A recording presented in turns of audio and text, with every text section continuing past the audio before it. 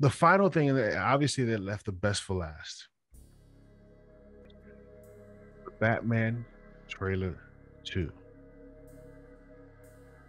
I didn't think I would be more excited for this film than the excitement I felt for the first trailer that we got last fandom.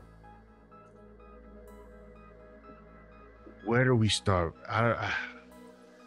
Brian, tell me, because I've seen this trailer over and over again, and I've seen other people react to it on YouTube and stuff, and everybody feels the same way. Everybody feels the same way. What did you feel when you saw this trailer? Oh man. Yeah, so first off, full marks. This is clearly the highlight of the event. We talked about it going in, that they would carry the tone, but a lot of things, and I love to throw it back to you on a couple of these. Very action heavy trailer. Maybe Yes. that caught me a little off guard. Okay. For something that has been pitched as the detective story, Yes. we got a lot of Batman in action. Yes. What did you think of kind of the fight sequences that we were shown? I was very excited. I really liked the mood he was creating with where the fights were taking place, some of the effects. But I was surprised that they showed us that much of him fighting. When he was fighting in the club, it reminded me of the second Dark Knight when he was fighting in a club. I think it was a brief. Yeah, It he reminded- comes in, yeah. he grabs Maroni after Yes, the yes. yeah. It reminded me a little bit of that. But a lot. The scene was captured in a way that you can see Batman's movement and his movement, so you can see that a lot clearer. It's a great point. So the camera is zoomed out more than in the Nolan verse, where one of the criticisms was it was very hard to see what Christian Bale was doing. Here, Exactly. you have a sense of scale Yes. and the odds against him, which Yes. I thought was really cool to see. Yes, Zoomed out exactly. fights. Yeah.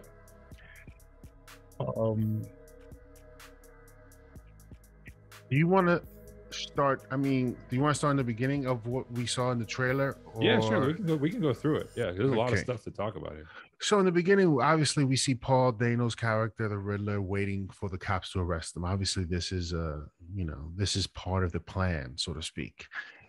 Well, I think the question mark in the coffee, I think, is sort of something that this is very early on. And so I think this is just starting to, I don't know if he's starting to think about who he is and how he wants to use that, but I think he's sort of forming his identity with that and playing around and with the question mark and all this other stuff. Obviously they didn't show his face. Cool. But you see then Batman at the place where they have the Riddler held, and at first I couldn't make out what he said. Did you initially make out what he was saying to him? Is what have you done? Is that what he's saying? Yes. He said, "What have you done?" That's what he's saying. Yeah. Yes. But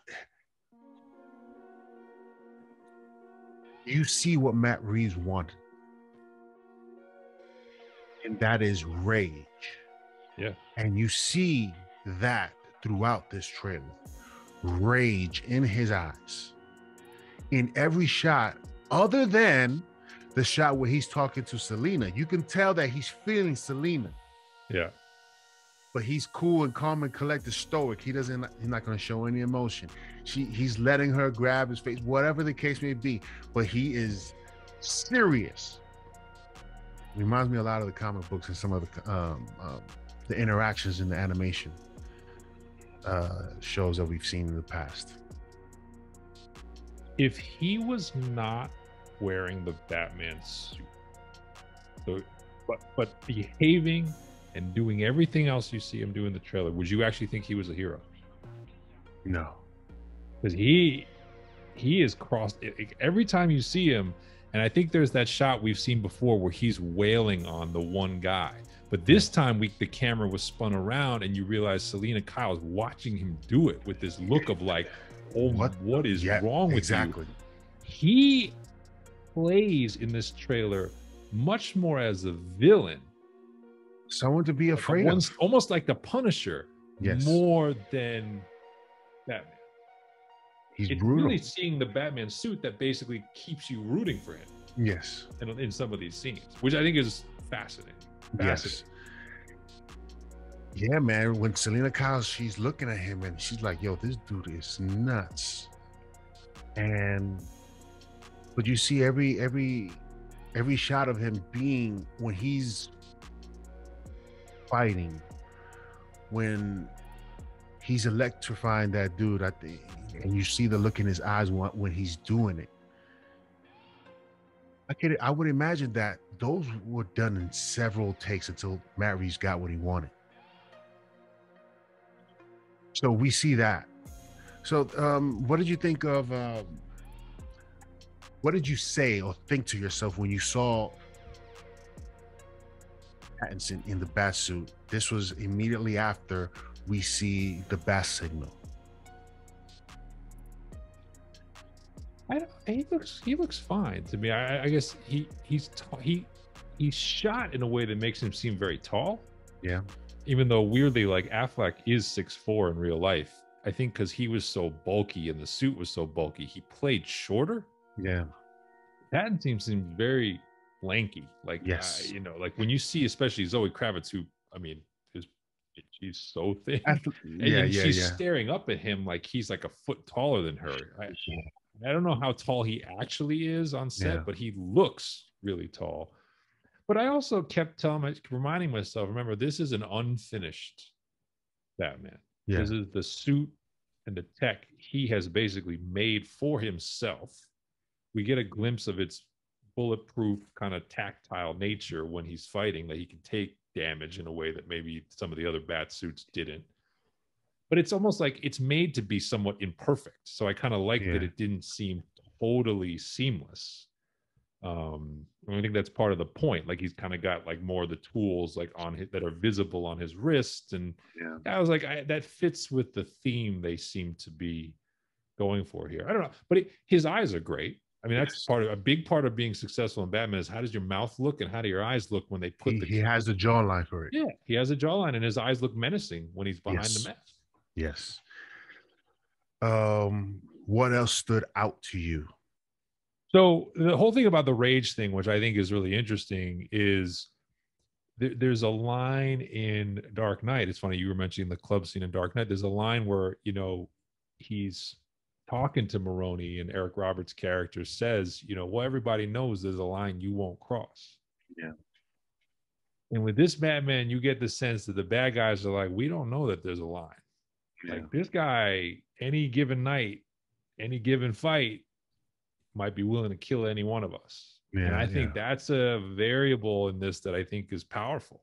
Yeah. And when he talks about fear as a weapon, that's part of what he's talking about. He has to prove to the gangs and the criminals that like, I'm willing to do whatever it takes if necessary. And we're only in year 2. So I really like that. I loved Gotham. I don't know what you thought about how Gotham is being shown, but the kind of London rain, darkness, but then also even showing it at sunrise, like how it looks in its scale and scope. I like the color palette. I love the choices here. I love the choice. It was like he took the Burton Gotham, but then he dialed down the wackiness, and then like turned up the kind of seediness and kind of grim, like really greasy kind of reality of it. I really like the choices there. Yeah. 2 things. The Penguin looks and sounds amazing. Alan Farrell, whoever did his makeup, those guys are geniuses over there. I hope they get an award for the work that they've done. Who thought I mean, I gotta give it up for the idea of casting. I did not. Who had the vision to be like, who could do this? Colin Farrell. What? Yeah. Based on what? Like, but he seems to be having an absolute blast. Oh yes. And it's funny. We got our first look at Alfred, which was cool. Yep. You see the scar in his face. This Hmm. is a guy who's been in it. I don't know if that scar is. I'm sure that scar is. I'll say this: Alfred has been around the block. Um,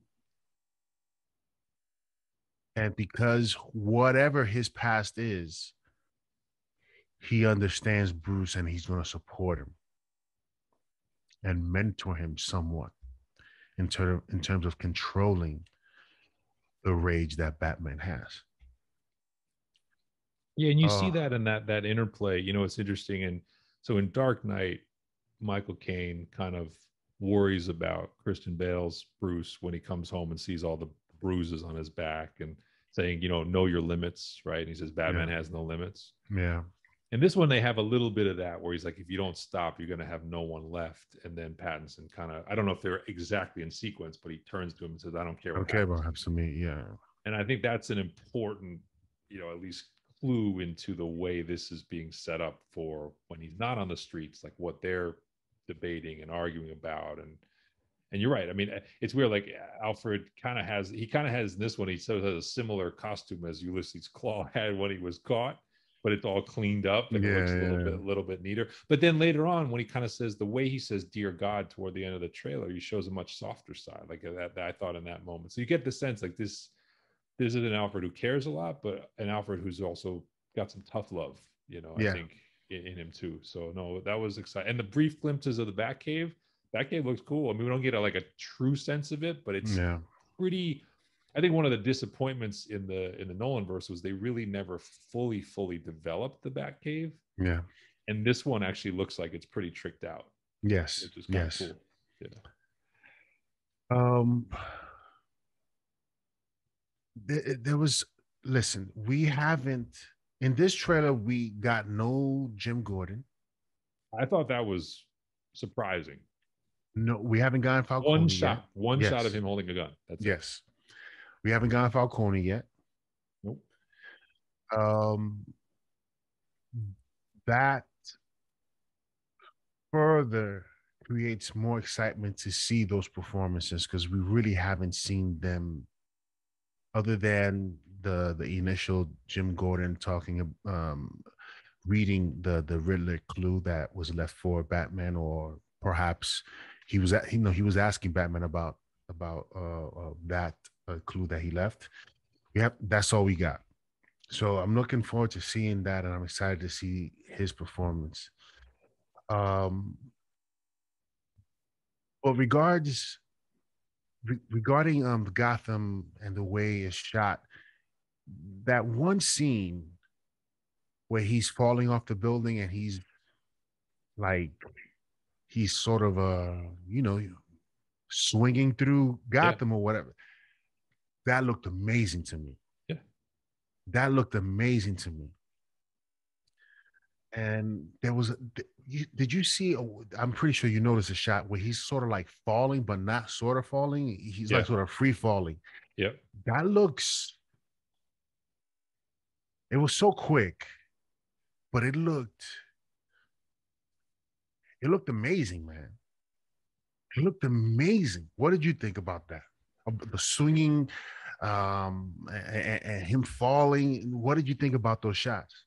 Yeah. So Batman in action, I don't believe there's a single slow mo shot in this trailer. I believe every sequence of him fighting, swinging, jumping, I believe is all in real time. The only slow motion shot that I Is at can the end? recall, two. One is whatever is detonated that sends him Yes, flying yes, yes, backwards. And then yes. when the Batmobile comes out of the cloud of fire, And he's they walking, slow it down. And then and they that speed he it up when he hits the yes, penguin. and it's also when he's walking towards him. That the Correct. last Correct. yes, Correct. yeah, yes, But yeah, the actual action of Batman is being played, at least so far, all in real time. So you're just experiencing it as if like a human being was doing this stuff, yeah, which is, again, that's a choice. But yeah, the part where he's swinging and the speed at which he's going past the building, you're like, yeah. whoa, like what is this? Exactly, exactly. Um, But what you like else? that because, like, you know, if I think back to like the Tim Burton Batman, where Keaton does the grandiose kind of floating down, it's like that The looks grand really entrance cool. all the Well, time. come Yeah. on, man, if you're trying to stop criminals, that'd be useless, right? So Yeah. this is Yeah. more like, hey, I got to get from point A to point B The a lot beast. faster than the bad guys. I need to be able to travel on a zip line, basically Yeah. at at a speed that nobody could run or drive at. Yeah. Yeah. Yeah. The gadgets are going to be very interesting to see when we do see them and how he uses them and how he because in animation he's running in the rooftops and stuff like that. He's doing all this other stuff. He's like when he needs to get to point A to point B, he may not have his car with him. He takes out his grappling gun and he's out. Right. So it's going to be interesting to see that. But I'm also dying because they haven't shown us either of these, but I'm dying to see him as the detective. They've been very careful to not show him sourcing clues, poring over evidence, Yeah. Debating with whether it's Gordon or Alfred or Selena, like, trying to put the pieces. Now, they did show the one overhead shot where it's like sins of the father. They kind of gave you Yeah. that, Yeah. like, Yeah. Yeah. Yeah. Venn diagram, if you will.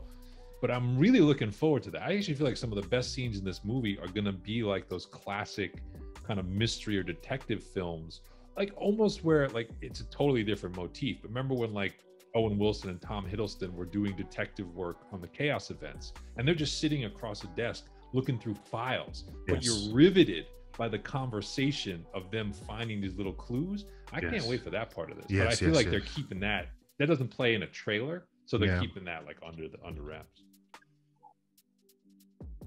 Yeah. I want to see that dialogue between him and Gordon. To me, that relationship has always been special and has always needed to feel special. And that's one of the things, Brian, that you sort of we talk about rage, we talk about that soft spot that Alfred emits when he says, "Dear God." This is gonna be like very emotional, I agree. right?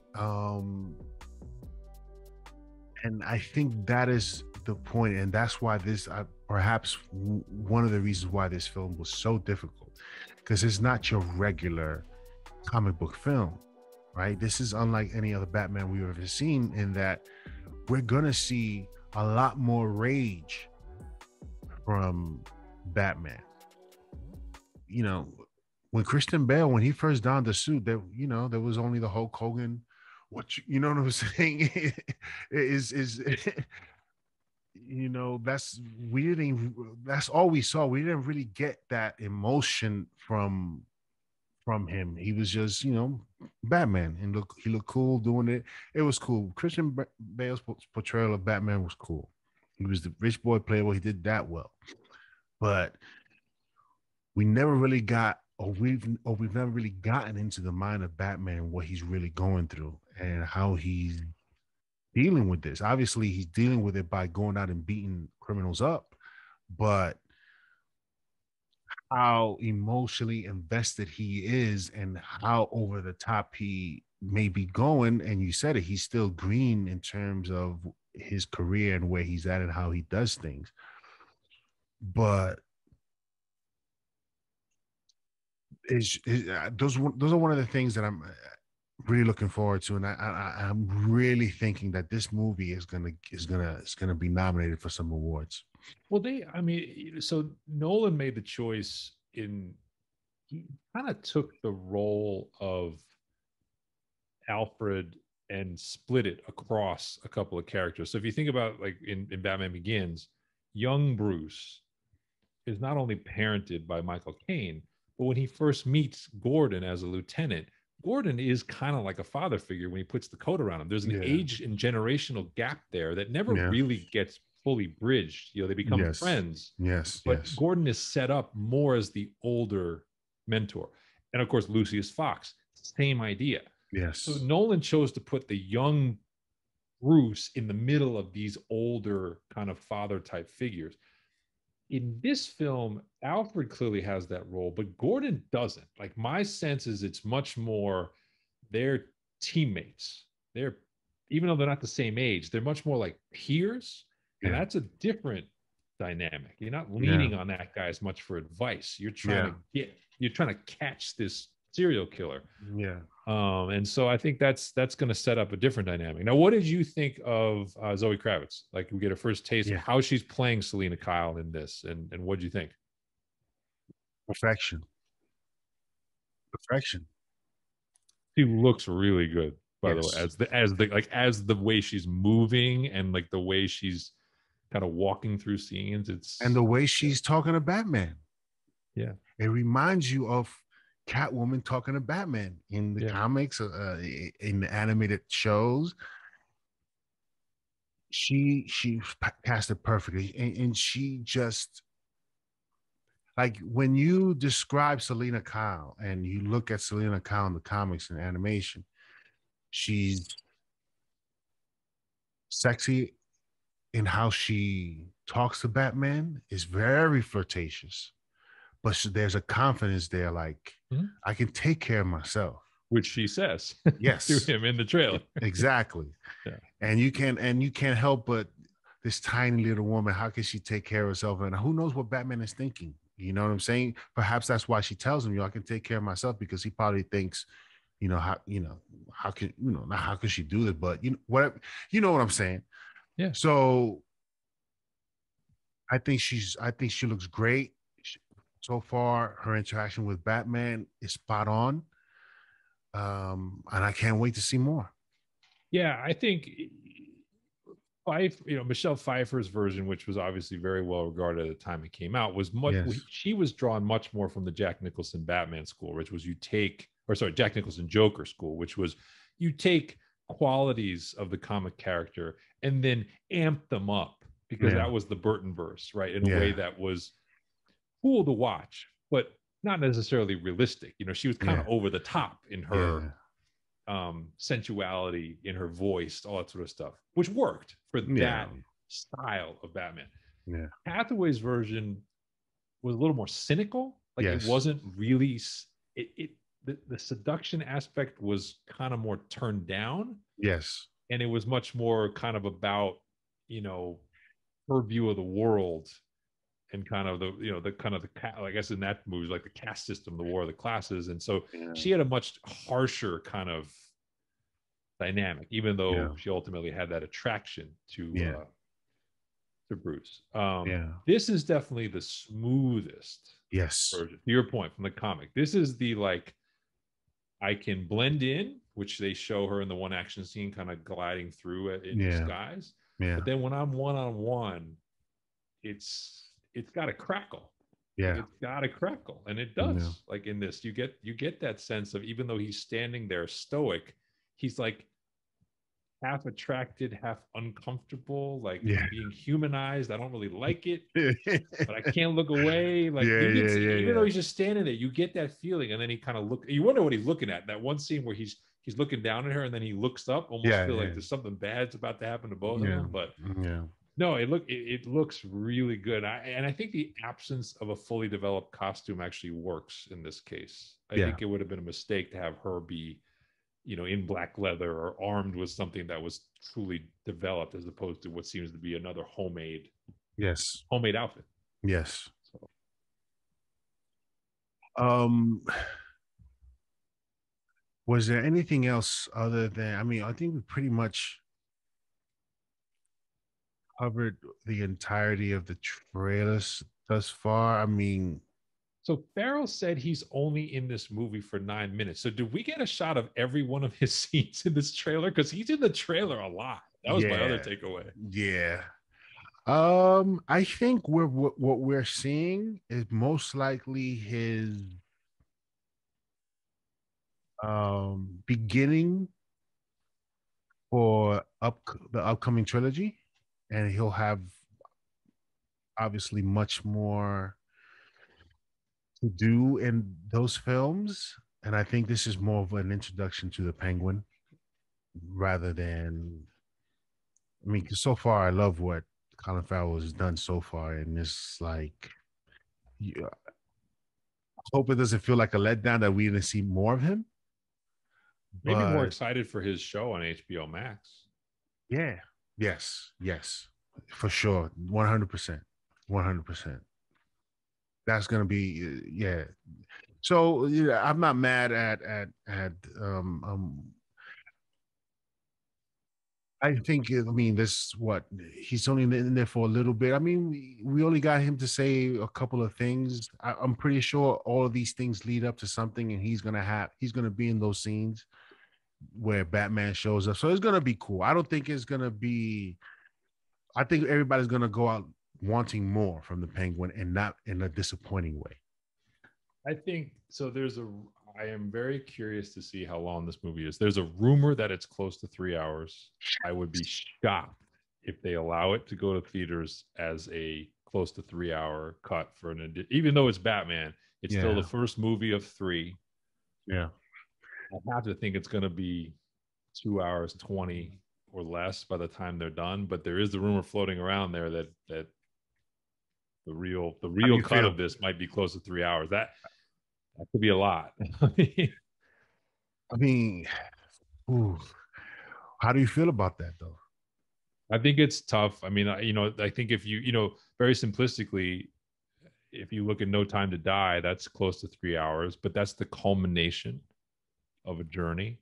Yeah, And then you look at the box office it's doing excellent box office, but the opening weekend for Venom 2 was still much bigger, and part of that's the Venom 2's 90 minutes. That yeah, so I do think when you're leading off, I mean, I know I know 20 years ago when they let off Fellowship of the Ring, that was 3 hours and it worked brilliantly.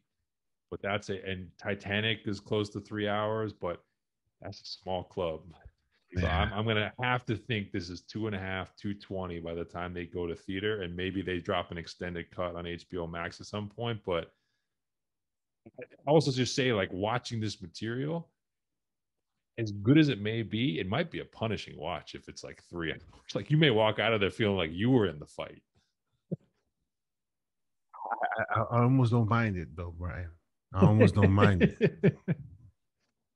I almost don't mind it because we're going to uncharted territories when it comes to the character of the Batman, and that is his mind and what he's thinking. Yeah.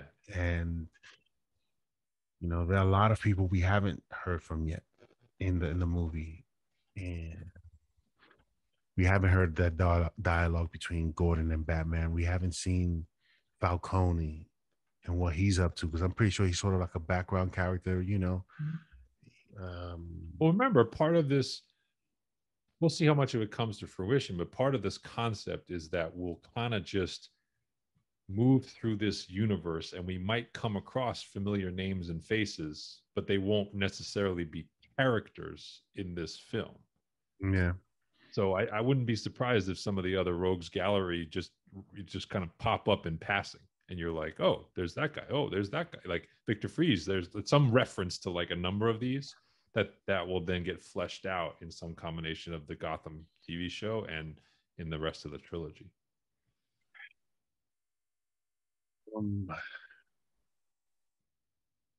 was gonna ask something.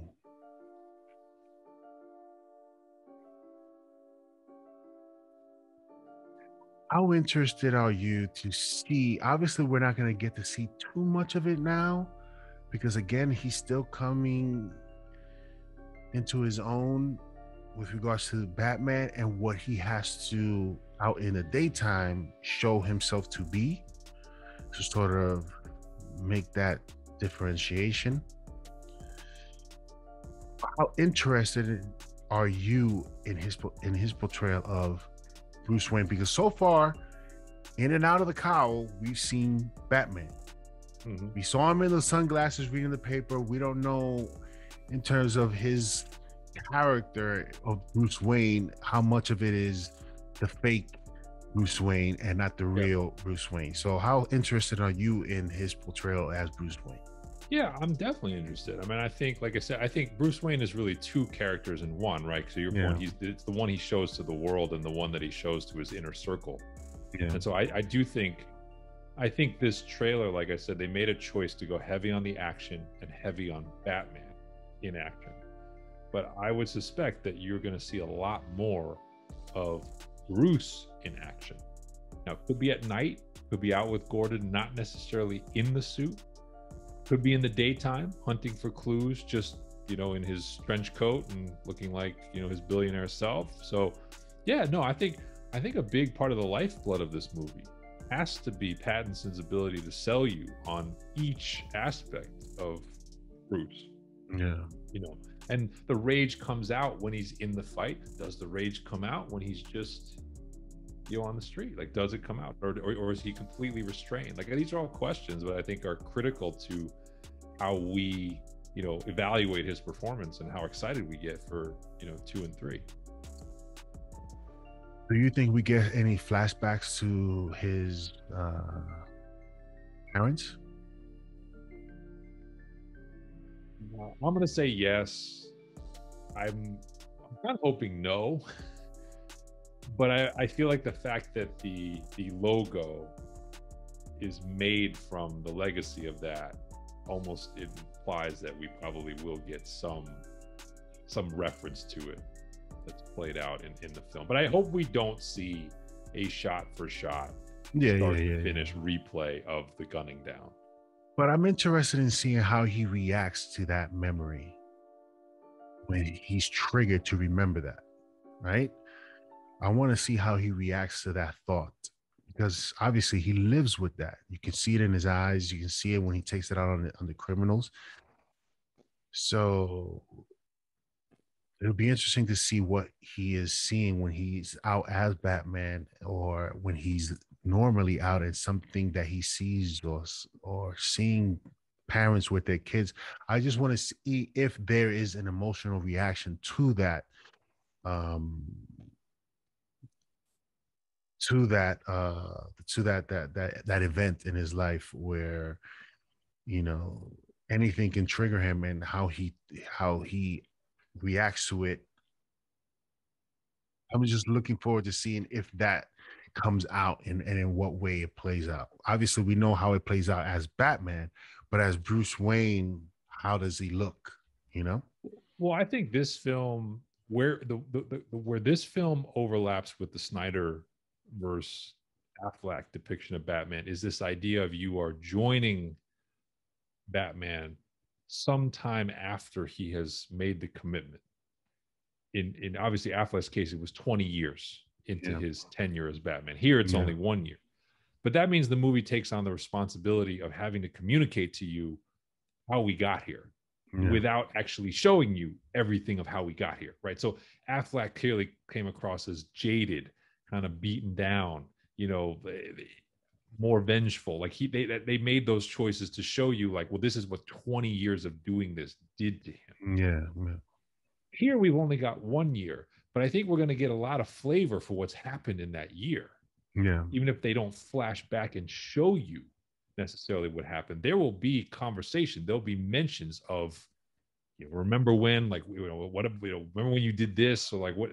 They have to do that to give you the context for where an anchor Bruce Wayne in where he is today. Yeah. And why, quite honestly, we didn't talk about Paul Dano as much because they probably can't share that much screen time, although we see them in the jail cell together, or the jail together. But like, why is the Riddler bothering to try to ensnare a 1-year-old Batman in this kind of game? There has to be motive for that, right? So there's something there we haven't been made privy to. You think he knows who he is? I think there's a chance. I think there's a chance they might have borrowed a little bit of the Bane mythology to feed this story. That would make some sense. Yeah. But there has to be a catalyst for what kicks this serial killer idea off. Yeah. We don't know what that is yet, but it's got to be powerful. Listen, man, I'm going to reiterate it again. This movie is going to break records.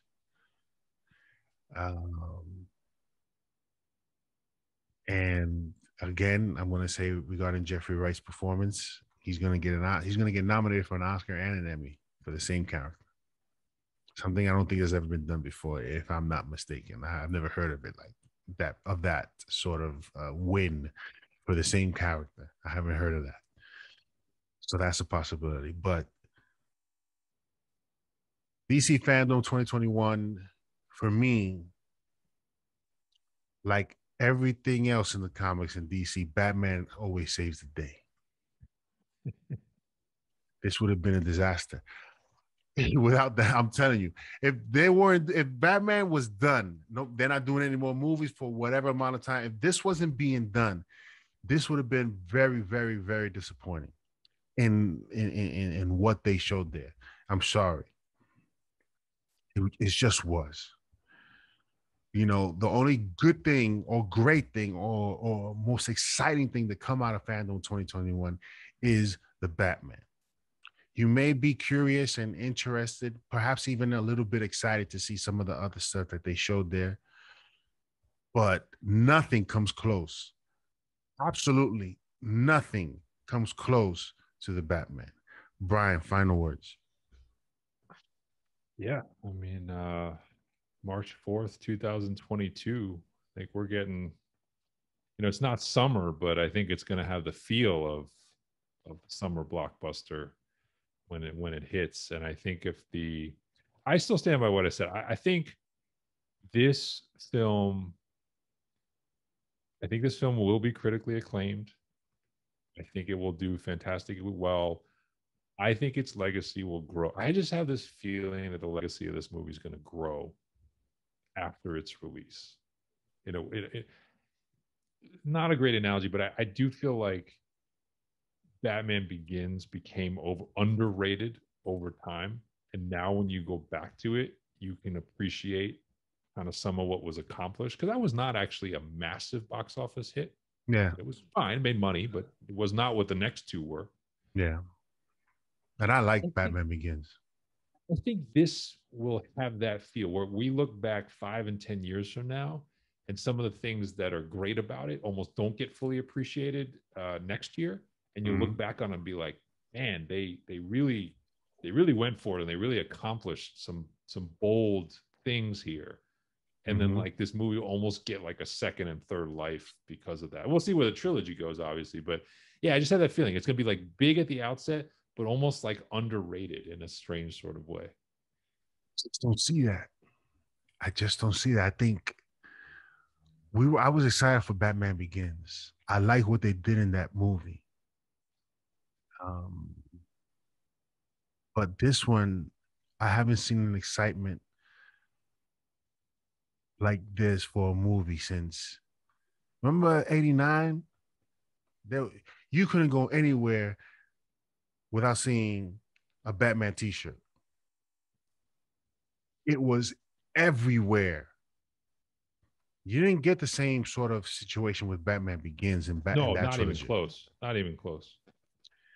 Batman was This, being rehabbed in yeah, Batman Begins from where we yes, were in Batman and Robin. yes. This, I think, is building an excitement similar to 89. And I think is going to do massive numbers. I went to see Bond this weekend and the theaters was almost packed. I was surprised. I was surprised. Even for Venom, I was surprised. This movie, if things go well and things continue to happen as they should, and things sort of normalize, so to speak, I think we're going to see massive numbers for this film.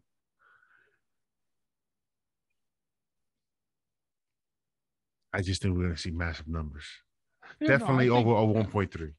Oh no, I think that. I mean, I think we're on track for the box office to be fully back by the time this movie opens. So there'll be no constraints. And you're right. I mean, you're definitely seeing box office around the world for movies now start to move back toward pre-pandemic levels. And shoot, I mean, if Venom can do 90 in a weekend, I mean, this better be able to do 150. Yes. But I just, yeah, it's not. I just was trying to think. Like, I think there's